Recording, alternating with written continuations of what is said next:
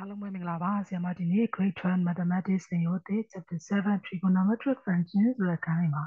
ဆရာမ Example 2 လေးကိုဆွေးနွေးပါ Okay Example 2 လေးကဆရာမတို့ရှေ့မှာလည်းဆရာမသဘောတရားလေးဆွေးနွေးသွားပါတယ်เนาะဆရာမတို့ရှေ့ဆုံးကဘာလုပ်ခဲ့တုန်းဆိုတော့ y equal to sin x ဆိုတဲ့ function ရှိတယ်အဲ့ function ကိုဆရာမတို့ scaling ပေါ့เนาะ vertical scaling နဲ့ horizontal scaling လုပ်ခဲ့တယ်အဲ့ဒီလုပ်ပြီးသား function ကြီးကိုမှဆရာမတို့ဘာလုပ်လဲဆိုတော့ reflection လုပ်တယ်ဆိုတဲ့အကြောင်းကိုဆရာမဆွေးနွေးခဲ့ပြီးပါပြီOkay သူကအဲ့ဒါလေးကိုဒီမှာ example အနေနဲ့ရေးထားတာ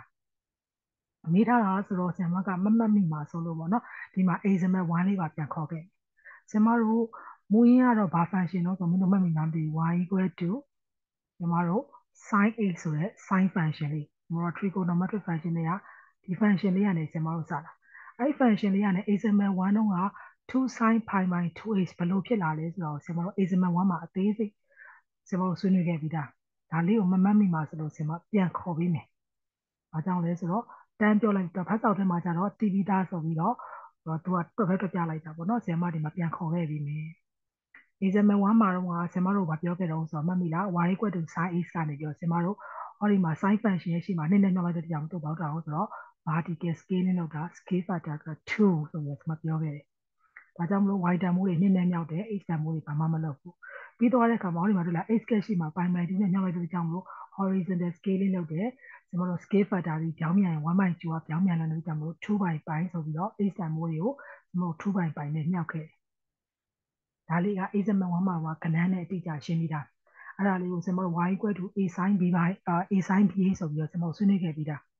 generalization နဲ့ရေဘူးရပုံသင်နည်းတွေဖွင့်ပြီးတော့ကျွန်တော်တို့ပြောပြီးသား။ဒီနေ့ example 2လေးကဒီအဆင့်ကိုကလေးတွေအကုန်လုံးရာပြီးသားလို့သတ်မှတ်လိုက်တာ။ဒါကြောင့်မလို့ဟောဒီနောက်ဆုံးအဆင့်ကနေစတာ။မင်းတို့ဒီပု္ပ္ပာဘယ်ကနေစမလို့ဆိုတော့ဟောဒီနောက်ဆုံးအဆင့်မှာ y equal to 2 sin pi by 2h ကိုရာပြီးသားလို့သတ်မှတ်ပြီးသား။အခုဘယ်သွားမှာလဲဆိုတော့ -2 pi by -2 sin pi by 2h စီသွားမှာဒီလိုမျိုးလေး။သူကဒီ example 1ကိုကလေးတွေကဒီဥစ္စာအဆင့်ကိုလည်းစိတ်ထဲမှာရပြီးသွားပြီး graph ကိုလည်းဆွဲတတ်ပြီးသားပြီလို့သူယူဆလိုက်တယ် example 2ရောက်တဲ့အခါမှာဒါကြောင့်မို့ဒါလေးကိုမင်းတို့ပြန်နှွေးပေးရဆရာမဒီရှေ့မှာဒါလေးရှိတယ်ဒါကြောင့်မို့ဟိုနောက်ဆုံးဆရာဘယ်လိုဆိုတော့ y equal to 2 sin pi by 2h အဲ့ဒီကနေမှတစ်စီဆရာမတို့ကိုဒီနေ့ဘာလို့ကျင်တာတော့ဆိုတော့ရှိမှာ -4 ပါတယ်เนาะဒီမှာ -4 ထည့်ဖို့ကြံခဲ့လေဒါလေးကိုလိုချင်တာဒါဆိုရင်ဆရာမဖြည့်မှာလေတင်ယူပါပြီမင်းတို့သိပါလေဒီပုံမှာတော့ scaling နဲ့လုပ်ခဲ့တာဟောလို့ minus ဒီပါလာရင်သိကြတယ်ကျွန်တော်တို့ဒီ reflection လုပ်တာလို့ပြောတယ် reflection 3မျိုးရှိတယ် reflection on x axis reflection on y axis နဲ့ reflection on the origin ဆိုပြီးရှိတယ်ဒါဆိုရင်ကျွန်မ function လေးတွေကိုမှတ်ထားလို့ပြောခဲ့ပူပါတယ်ဟောဒီ side function ကြီးတစ်ခုလုံးရဲ့ရှေ့မှာအနှုတ်ကြီးနဲ့လာမြောက်ရင်ဒါဒီသိကြတယ်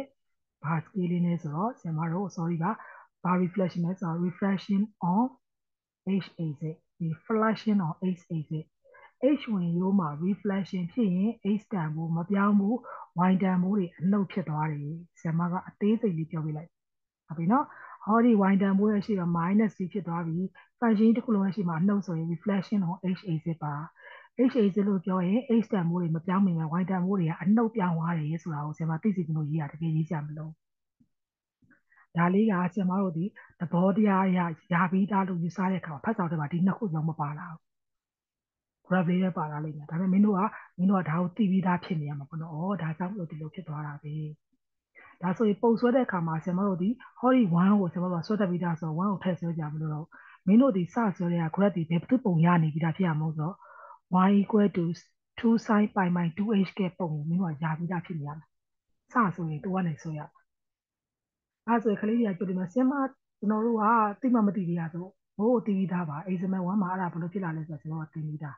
ဒါကြောင့်မလို့အဲ့ဒီ graph ကိုမင်းတို့ကဆွဲတက်ပြီးသားဟုတ်နော်မရသေးဘူးတင် example 1ကိုပြန်ကြည့်ပါဒါကြောင့်မင်းတို့စဆွဲတဲ့အခါမှာ y equal to 2 sin pi by 2h ကနေစလိမ့်မယ်သူဘယ်လိုဖြစ်လာလဲရရှိမှဆရာမတို့သိထားပြီးသားဒီနော် example 1လေးကိုပြန်ကြည့်လိုက်ရတယ်ဒါဆိုရင်ဆရာမပုံတကယ်ဆွဲတဲ့စီကိုသွားတော့မယ်ဖတ်စာထဲမှာပုံဆွဲတဲ့စနစ်ပဲပါတာဒါဆိုရင်ဆရာမ graph ကဘယ်သူကစောင့်လို့ဆိုတော့ဟောဒီ y equal to 2 sin pi by 2h ကနေစမယ်ဆရာမဒီမှာအစင်းသစ်ဆွဲပြီးသားသူ့ရဲ့ point လေးတွေဆရာမအလွတ်ရပြီးသားမလို့ဆရာမဒီမှာဘယ်လိုဖြစ်ပေါ်လာလဲ example 1မှာအသေးစိတ်ရှင်းပြီးသားပါဒါကြောင့်မို့ဒါလေးကိုဆရာမထည့်မပြောတော့ဘူးเนาะဒါလေးက example 1ကိုပြင်ကြည့်လိုက်ဒီ graph ကမင်းတို့ကထွက်ပြီးသားလေးဘယ်လိုဖြစ်ပေါ်လာလဲကိုသိပြီးသားလေး အခုဆရာမတို့ကတစ်စိနဲ့ရှိရပြန်တော့မှာ reflection on h is it h ဝင်ရိုးမှာ reflection ဖြစ်တယ်ဆို h တန်ဖိုးမပြောင်းဘူး y တန်ဖိုးကအနှုတ်ဖြစ်သွားတယ် h တန်ဖိုး -3 က -3 ပဲ y တန်ဖိုးကအနှုတ်ဖြစ်သွားတယ်ဆိုတော့ဒီဆင်သူ့ရဲ့ထိပ်ဆုံးမှတ်လေးရ h တန်ဖိုးမပြောင်းဘူး y တန်ဖိုးကအနှုတ်ကနေပြောင်းဆိုတော့အပေါင်းဖြစ်သွားတယ်ဆိုတော့သူ့ရဲ့ထိပ်ဆုံးမှတ်ဒီတက်ခုံးလေးနော်ဒီခုံးလေးက1ကနေပြောင်းဆိုတော့1 2ကနေ1 -2 y တန်ဖိုးလေးအနှုတ်လိုက်လုပ်မယ် y တန်ဖိုးလေးကိုဆန့်ကျင်ဘက်လိုက်တော့3 plus 2 5 minus 2ဒါလေးက7ခုနကနေ -2 ကနေ7 plus 2ဖြစ်နေတယ်ဒါမှနော်ဆရာမတို့ကဒီပေါ်အမှတ်တွေဘာလို့မပြောင်းတာတော့မင်းတို့တည်ရဲ့ဒါတွေအကုန်လုံးဒီဆရာမတို့ဒါဒီ -4,0 -2,0 -0 0,0 2,0 4,0 6,0 8,0 ဒီ y တန်ဖိုးတွေအကုန်လုံးက0တွေကြီးပဲ y တန်ဖိုး0တွေကိုနှုတ်တက်တော့လေ0ပဲဆိုတော့ဆရာမတို့ဒီပေါ်မှာရှိတဲ့အမှတ်တွေကလုံးဝပြောင်းကြမလို့ကြောင့်မို့ဆရာမဒီပေါ်မှာအမှတ်တွေရေးတောင်မရေးဘူးမျက်စိတွေရှုံးပါဆိုလို့အမှတ်တွေမရေးတော့ဘူးဒါကြတယ်မပါဘူးထင်ပါဆိုလို့နော် y တန်ဖိုးတွေက0မလို့ဆရာမ y တန်ဖိုးနှုတ်ဖြစ်တော့ကျတော့အဖတ်မလုပ်တော့ဘူးဒီကောင်ဒီမှတ်တွေဖတ်မလုပ်တော့ဘူးဆရာမဒီအဖတ်လုပ်တာဒီဟောဒီ line ခုံထိတ်လေးတွေ line ခွက်ထိတ်လေးတွေဒီ y တန်ဖိုးလေးတွေပြောင်းသွားတယ်မနှုတ်ပြောင်းသွားတယ်ဟုတ်ပြီနော်ဟောဒီပြပြကြီးဒီ example 1မှာရပြီးသား y equal to 2 sin pi by 2h အခုဆရာမက reflection လုပ်လိုက်တဲ့အခါမှာ